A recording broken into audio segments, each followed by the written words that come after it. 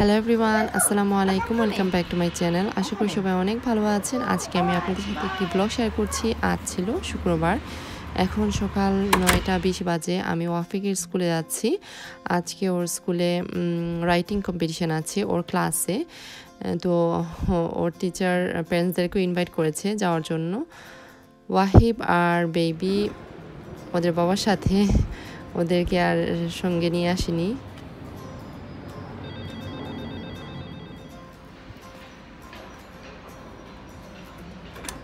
আমি এখন ওয়াফিকের ক্লাসরুমে চলে এসেছি। ওয়াফিক আর আমরা দুজন মিলে গল্প লিখছিলাম। ওয়াফিক গল্পটা লিখছিল, আমি জাস্ট ওকে একটু হেল্প করছিলাম। মাশাআল্লাহ, আমার ছেলে খুব সুন্দর করে গল্পটা লিখেছে। এখন গল্পের মধ্যে যে ক্যারেক্টার আছে, যে চরিত্র আছে, ওইটাও ড্রয়িং করছে। সব বাচ্চারাই মাশাআল্লাহ অনেক সুন্দর করে গল্প লিখেছে। অন্যান্য বাচ্চারাও অনেক সুন্দর করে গল্প লিখেছে। তো ওর টিচারকে গল্পটা দেখালো, মানে খুব ভালো হয়েছে ওর স্টোরি, সেই জন্য টিচার এই স্টিকারটা ওকে দিয়েছে। তো এখন আমি ওয়াফিকের স্কুল থেকে বের হয়ে বাসায় চলে যাচ্ছি। তো অলরেডি বাসায় চলে এসেছি। ওয়াহিব আমাকে দেখেই দরজাটা বন্ধ করে দিল। ও সবসময় এরকম করে।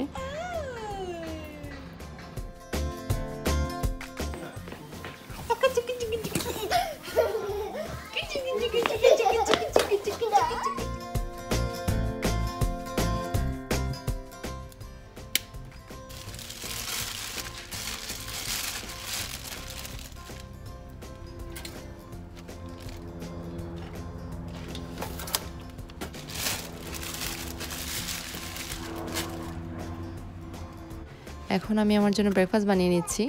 সকালবেলা ওয়াফিকের স্কুলে যাওয়ার সময় আমি এত বেশি সময় পাইনি, তাই ব্রেকফাস্টটা সেরে নিতে পারিনি।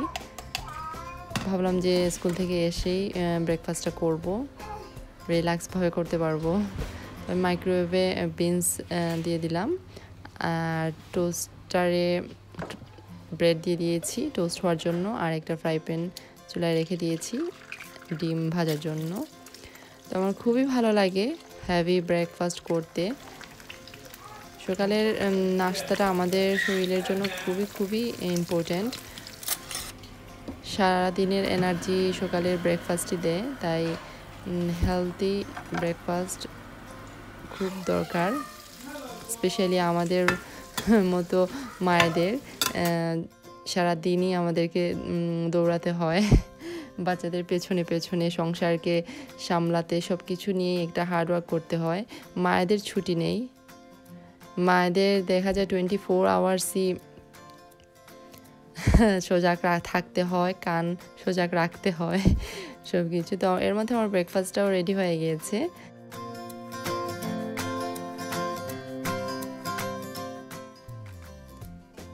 আমার পাশেই ওয়ারিদ বসা ছিল, তো আমি ওকে আমার ব্রেড থেকে একটু মুখে দিচ্ছিলাম। ওর মুখে দেওয়ার সাথে সাথে মুখ থেকে ফেলে দিচ্ছে। আসলে বাচ্চাদেরকে এভাবেই যখন খাবেন তখন ওদের মুখে একটু করে দিলে ওরা খেতে শিখবে। ওয়ারিদ অলরেডি ব্রেকফাস্ট করে নিয়েছে ওর বাবার সাথে।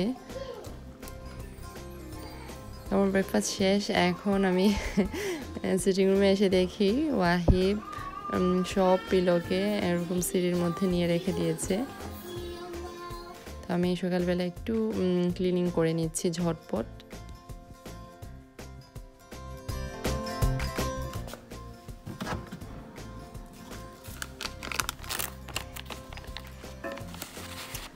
ওয়াহিবকে আমি ইয়োগর্ট দিয়েছিলাম যখন আমি ব্রেকফাস্ট করছিলাম। ও আমার সাথে বসে খায়নি, ও নিয়ে এসেছে সিটিং রুমে। তো একটু ইয়োগর্ট টেবিলের উপর ফেলে দিয়েছিল, তো আমি ওয়াইপ করে নিয়েছি। যদিও আমি সিটিং রুমে খাবার অ্যালাউড করি না, আমি চাই না যে খাওয়া দাওয়া কোনো কিছু সিটিং রুমে হোক, সব কিছু যাতে ডাইনিং রুমেই হয়। কিন্তু বাচ্চাদেরকে আসলে অনেক সময় বোঝানো যায় না, ওরা ওদের মতো করতে চায়। তো আমি একটু সময় ল্যাপটপটা নিয়ে বসলাম, যেহেতু আজকে আমার একটা ব্লগ আপলোড করার প্ল্যান আছে। ওইদিকে ওয়াহিব আর ওয়ারিদ খেলা করছিল, আমার চোখের সামনে ওরা আছে।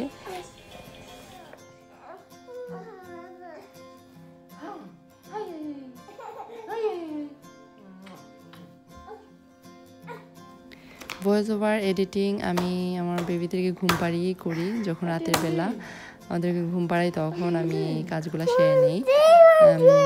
অনেক সময় টায়ার্ড থাকি, তাই আর এডিট করতে পারি না, আপলোডও করতে পারি না। অনেক আপুরাই বলেন যে প্রতিদিন ব্লগ আপলোড দেওয়ার জন্য। ইনশাআল্লাহ চেষ্টা করব, দেখা যাক কি হয়। আর চেষ্টা করি ভালো কিছু আপনাদেরকে উপহার দেওয়ার, তাই অনেক সময় অনেক কিছুই আমি আপলোড করি না। তো ওয়াহিব আমার চ্যানেলের মধ্যে যে ডোনাটের রেসিপিটা আছে সেটা দেখাচ্ছিল আমাকে, যে ও ডোনাট খাবে, ডোনাট ওকে বানিয়ে দেওয়ার জন্য। আমি বললাম যে বাবা আমি তোমাকে বিকেলে ডোনাট বানিয়ে দিব, এখন সময় নেই। আর যেহেতু শুক্রবার ছিল তাই সব কিছুই আমাকে তাড়াতাড়ি শেষ করতে হবে, রান্নাবান্না সব কিছুই গুছিয়ে নিতে হবে তাড়াতাড়ি, কারণ আমার হাজব্যান্ড জুমা নামাজ পড়েই বাসায় চলে আসবে। আর আমি এদিকে প্রথমেই ওয়ারিদের জন্য খিচুড়ি রান্না করব, তাই এখানে ডাল আর চাল ভিজিয়ে রেখেছি।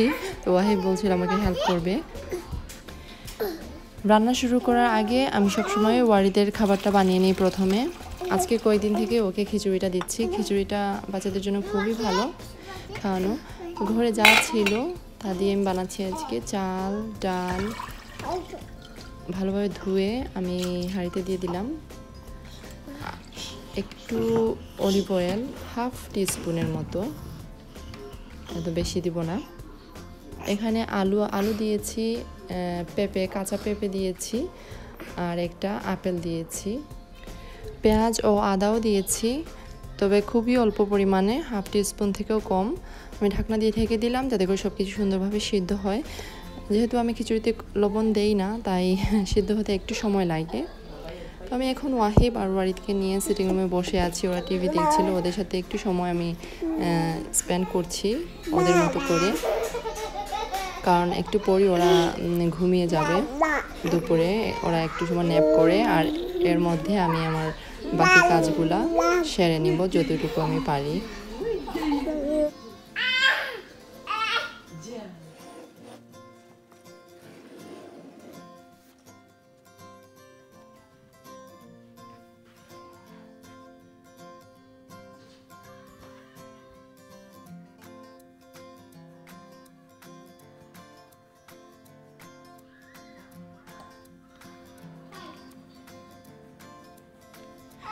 দুই ভাই ঘুমে, তাই পুরো ঘরটা একদম স্তব্ধ হয়ে আছে। ভালোই লাগে এরকম নিরিবিলি কিছু সময়। তো আমি এখন ওয়ারিদের খিচুড়িটা আবারও চেক করে নিচ্ছি, যেহেতু উপরে যখন গিয়েছিলাম তখন আমি চুলার আঁচটা বন্ধ করে গিয়েছিলাম। এখন আমি আবার অন করলাম, ঢাকনা দিয়ে ঢেকে দিলাম। বলেছিলাম যে লবণ দেইনি, তাই সিদ্ধ হতে একটু সময় লাগছিল। আর আমি একটু অল্প আছে ওর খাবারগুলো রান্না করি যাতে করে পুড়ে না যায় আর সুন্দরভাবে কুক হয়। ওয়াহিব আর ওয়ারিদ ঘুমে থাকলে আমার কাজগুলা খুব তাড়াতাড়ি আমি গুছিয়ে নিতে পারি। তাই এখন আমি দুপুরে রান্না স্টার্ট করব, সেজন্য একটা পেঁপে কেটে নিচ্ছি। পেঁপে দিয়ে আর মাছ দিয়ে রান্না করব আজকে। এখানে আমি সব কিছু রেডি করে নিয়েছি অলরেডি। পেঁয়াজ কেটে নিয়েছি পেঁপে রান্নার জন্য, পেঁপে আর আয়ের মাছ রান্নার জন্য। আর এখানে পেঁয়াজ কেটেছি, ছোটো মাছ রান্না করব আজকে, আমরা বলি মকা মাছ। আর এখানে ভাজির জন্য পেঁয়াজ কেটে রেখেছি, ডাল দিয়ে ভাজি করব আজকে। আমার কাছে মনে হলো যে একটু ডিফারেন্ট এই ভাজিটা, তাই আপনাদের সাথে আজকে শেয়ার করব রেসিপিটা। এর মধ্যে ওয়ারিদের খিচুড়ি হয়ে গেছে, আমি একটু নেড়ে চেড়ে দিলাম। ব্লেন্ডারে আমি ব্লেন্ড করব না, কারণ ওকে আমি এভাবেই খেতে দিই। এখন ব্লেন্ডারে আর ব্লেন্ড করতে চাই না এত বেশি। পেঁপের জন্য মশলাটা কষিয়ে নিয়েছিলাম, এখন আমি পেঁপেটাও দিয়ে দিলাম, দিয়ে নাড়াচাড়া করে খুব ভালোভাবে মিক্স করে নিব। মিক্স করা হয়ে গেছে, এখন ঢাকনা দিয়ে ঢেকে দিব কিছু সময়ের জন্য, যাতে করে পেঁপেটা আধা সিদ্ধ হয়ে যায়। আধা সিদ্ধ হওয়ার পর মাছটা দিয়ে দিব। আরেকটা ফ্রাই প্যানে আমি পেঁয়াজ, কাঁচামরিচ আর অল্প পরিমাণ তেল দিয়ে দিলাম। আর এখানে কিছু ডালকে ভিজিয়ে রেখেছিলাম, আপনাদেরকে বলেছিলাম যে ডাল ভাজি করব আজকে।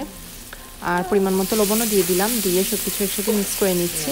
কিছু সময়ের জন্য ভেজে নিচ্ছি যাতে করে পেঁয়াজের কাঁচা গন্ধটা চলে যায়। তো কিছু সময় পর আমি পরিমাণ মতো হলুদ গুঁড়ো, পরিমাণ মতো মরিচ গুঁড়ো একটু অল্প পরিমাণ দিব, যেহেতু আমি কাঁচামরিচ দিয়েছি কয়েকটা ফালি করে, কাঁচামরিচের ঝাল আছে, তাই এত বেশি মরিচ গুঁড়ো দিব না। আর 1/2 টিস্পুন থেকে একটু কম ধনিয়া গুঁড়ো দিয়ে ভালোভাবে মিক্স করে নিব সব কিছু একসাথে। আমরা যে ডাল পুরি করি সেটার মতোই ডালটাকে করছি, বাট এটা আমরা ভাত দিয়ে খাবো। মশলাটা কিছু সময় কষানোর পর আমি ডালটা দিয়ে দিলাম। ডালটা দেওয়ার পর আমি সব কিছু একসঙ্গে মিক্স করে নিব। এর মধ্যে ওয়ারিদি ঘুম থেকে উঠে গেছে, তাই ওকে আমার খুলে নিয়েই রান্না করতে হচ্ছে। আমি ঢাকনা দিয়ে ঢেকে দিলাম যাতে করে ডালটা সিদ্ধ হয়। হয়তো বা একটু পর আমি পানি দিব যদি প্রয়োজন পড়ে। আমি পেঁপেটাকেও চেক করে নিচ্ছি, পেঁপে ঠিক আছে, সুন্দরভাবেই রান্না হচ্ছে। এর মধ্যে আমি ডালটাও আবার চেক করব। ঢাকনাটা খুলে দিলাম।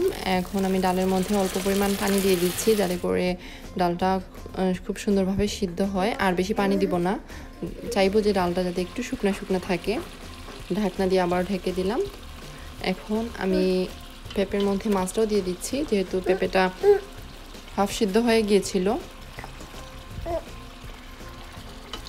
পেঁপে দিয়ে মাছ অথবা মাংস খেতে আমার খুবই ভালো লাগে। পাকা পেঁপে কাঁচা পেঁপে খাওয়া স্বাস্থ্যের জন্য খুবই ভালো। আমি ঢাকনা দিয়ে ঢেকে দিলাম। আর এখানে আমি 1 ব্লক মখা মাছ ভিজিয়ে রেখেছিলাম, এগুলোকে এখন আমি পরিষ্কার করব। প্যাকেটে লেখা থাকে মখা মাছ কিংবা ছোটো মাছ ওরা ক্লিন করে মানে প্যাকেটে রাখে, তবে আমি সবসময় বাসায় ক্লিন করি। আমার কাছে মনে হয় যে মোটেও ক্লিন থাকে না। আমি বানানোর পর অনেক ময়লা বের হয়েছে মাছ থেকে। ছোটো মাছ খেতে আমার খুবই ভালো লাগে, রান্না করতেও ভালো লাগে, তবে বানানোর ভয়ে এত বেশি রান্না করা হয় না, অনেক সময়ের ব্যাপার।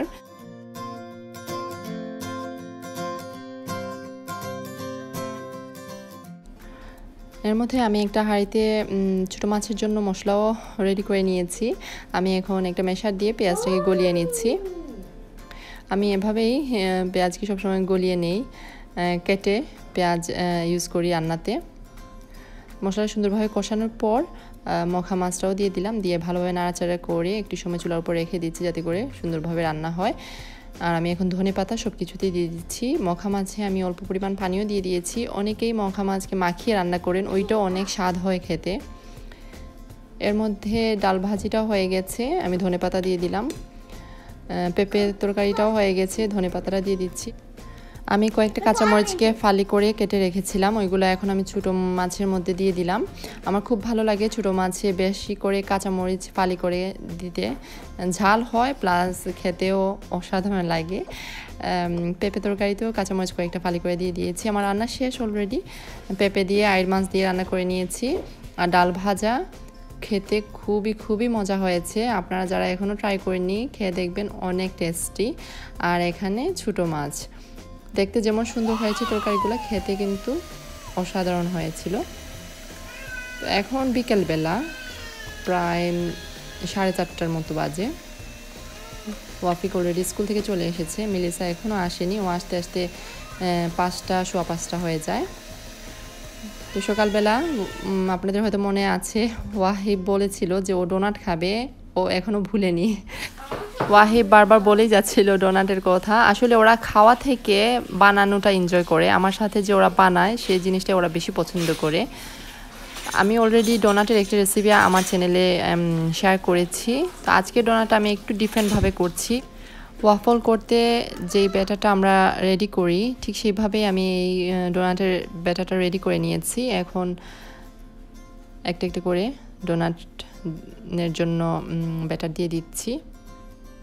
খুবই ইজি, ঝটপট হয়ে যায়। ওইভাবে করতে গেলে মানে আমার চ্যানেলে একটা রেসিপি আছে, ওইভাবে করতে গেলে একটু সময়ের দরকার হয়, অনেক সময় 1-2 ঘন্টার জন্য ডোটাকে রেস্টে রাখতে হয়। এটা হচ্ছে ঝটপট, এটা আমি আমার মতো করে বানাচ্ছি। আসলে এটা কোনো রেসিপি দেখে আমি ফলো করিনি। আমি ঢাকনাটা বন্ধ করে দিলাম, আশা করি 5 মিনিটের মধ্যেই ডোনাটটা রেডি হয়ে যাবে। 5 মিনিট পর আমি ঢাকনাটা খুললাম, খুবই সুন্দরভাবে সবকটি ডোনাট রেডি হয়ে গেছে। আমি ভাবিওনি এত সুন্দরভাবে ডোনাট হয়ে যাবে। তবে আমি একটা জিনিস মনে করি যে সবসময় হুবহু রেসিপি ফলো করে যে বানাতেই হবে কোনো কিছু, এমন না। নিজের আইডিয়া দিয়ে অনেক কিছু বানালে আরও বেশি টেস্টি হয়। তো আমি এখন একটা ডোনাট উঠিয়ে নিচ্ছি।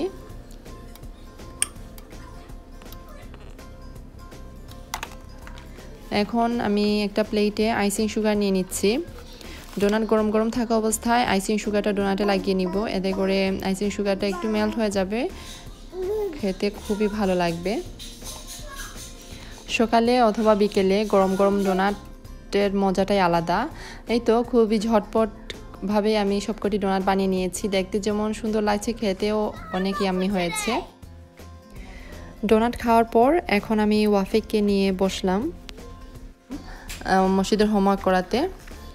যেহেতু প্রতি শনিবার ওর মসজিদ থাকে, তাই শুক্রবারের মধ্যে ওর মসজিদের হোমওয়ার্কগুলো কমপ্লিট করতে হয়। এখন আমি ওকে ইসলামিক স্টাডি করাচ্ছি। একজন আপু ওই দিন জানতে চেয়েছেন যে আমরা যারা বাহিরে থাকি, বিদেশে থাকি, তারা কিভাবে বাচ্চাদেরকে ইসলামের প্রতি মনোযোগ করাবো, ওদেরকে ইসলাম সম্বন্ধে জানাবো। আমি সেই ক্ষেত্রে বলবো যে পরিবারটাই হচ্ছে প্রথম প্রতিষ্ঠান যেখানে বাচ্চারা সঠিক শিক্ষায় শিক্ষিত হবে। যেমন আমরা মুসলমান, আমাদের দায়িত্ব মা বাবা হিসেবে আমাদের বাচ্চাদেরকে ইসলামের সঠিক শিক্ষাটা দেয়া। তো আমরা এখন যেটাই করব আমাদের বাচ্চারা কিন্তু ফলো করবে।